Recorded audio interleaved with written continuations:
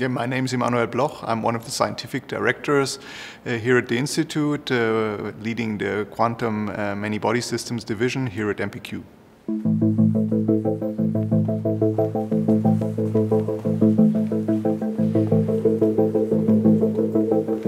So in our experiments we control individual atoms that we trap in fields of light, in crystals of light, how we call it, optical lattices.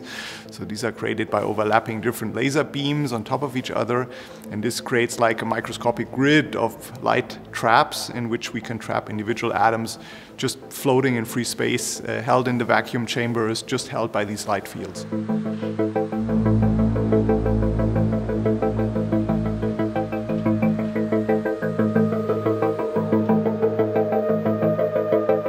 Lasers are the way for us to trap, to control the atoms. That's how we basically get the handle over manipulating the atoms, how we make them observe them, how we can move them around. And so that's basically why you can find easily 10 to 15 lasers in our experiments that all have to run at the same time, precisely controlled to have the right frequency, the right intensity, so they can interact with the atoms in the exactly right way that we want.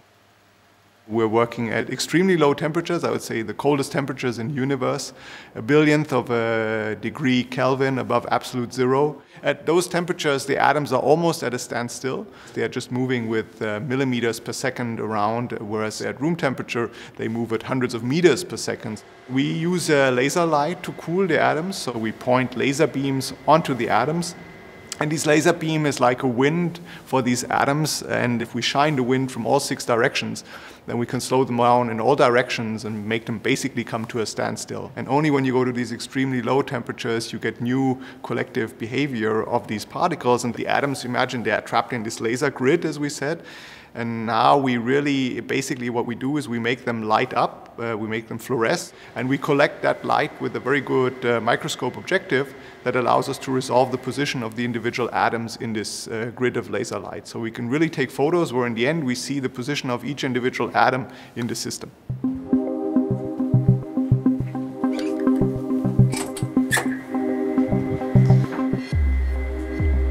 Okay, so here we see our laser setup. This is what we use for laser cooling of our lithium atoms in this experiment. So all these blue boxes are basically lasers that generate the light to cool the atoms, to trap the atoms, to manipulate the atoms. And all the optics that you can see actually on the table is needed to prepare the light beams, these hundreds of mirrors and polarization controllers, intensity controllers, prepare the light, and then this light is guided through these optical fibers actually to the experimental table that you can see over here, where the actual experiment happens. Okay, so here we actually see the heart of the experiment. So this is the vacuum chamber. You can see back there, you can see the glass cell, which the atoms are held in, and where all the laser beams enter from all sides to trap the atoms in this part. So that's this glass cell back there, and all the fibers that generated the light over here transport the light to this table over here. So this is where the action happens. And here we're coming to the actual control center of the experiment, where Sarah is, for example, currently programming our timing system to how the sequence of lasers, where they turn on and off. And then there's here the picture of individual atoms trapped in this laser grid. So you can really see how they arrange in this regular fashion. And each bright spot is just a single atom that we see in the experiment.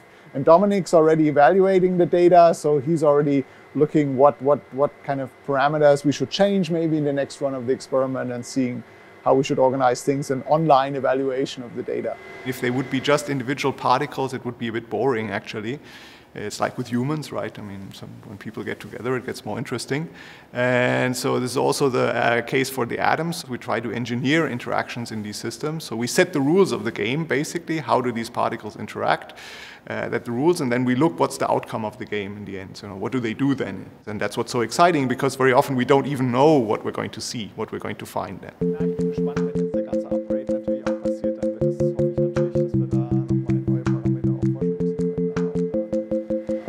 When we started, I would have never imagined that we can take these fantastic photos of individual atoms there. So that was really something we developed over the years that we did not envisage at the beginning when we started out. So that's great, because this field is full of surprises and what you can see, what you can detect, what you can probe, and I think it's going to be like that also for the next 10 years down the road.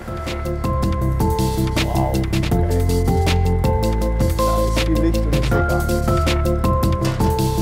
The phenomena we're interested in are phenomena from material science, condensed matter physics mostly, how do materials behave, but they also actually, and that's interesting for us, the scientists, they also connect to a broader range of phenomena in physics and natural sciences in general, so from high energy physics to statistical physics across different energy scales, temperature scales, length scales, you find again and again similar phenomena, and what we try to do in physics is to understand how all of these are related to each other.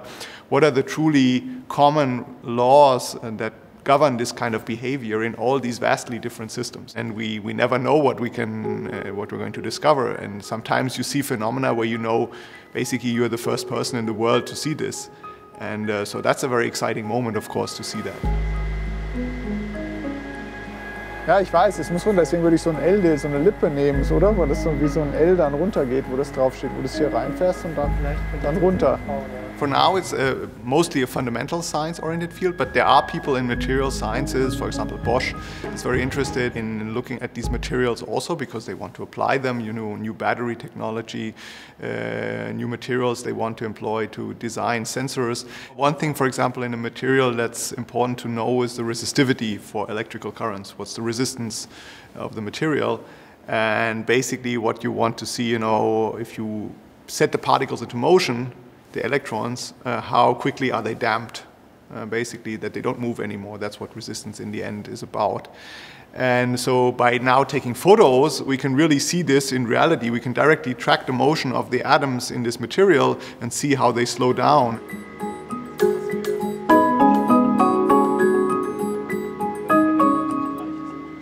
We want to push into this field of quantum computing also, where we basically use a very similar arrangement. We have this grid of atoms, which would represent the qubits in your system, and you can control these qubits with the laser beams, and you can have them interact in a controlled way.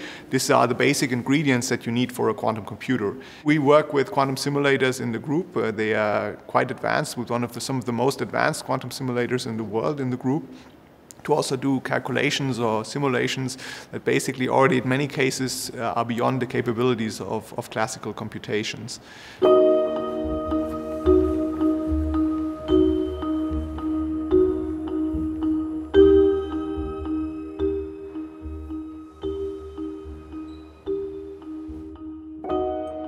Well, I started out in the University of Bonn, and there basically most people were doing high energy physics, nuclear physics, and I did my first student intern actually also at CERN in Geneva, and that was exciting, but I also learned that that was not an experiment that was for me, because all these big scale, huge experiments, it was like too many people involved. I wanted to do experiments in a smaller group of people. And that was also the time when Bose-Einstein condensation was invented. So, you know, how to cool down these particles to low temperatures and do experiments with them. So I got very excited about this and said this is a field I really want to work in. And that's how I started basically my career in the field.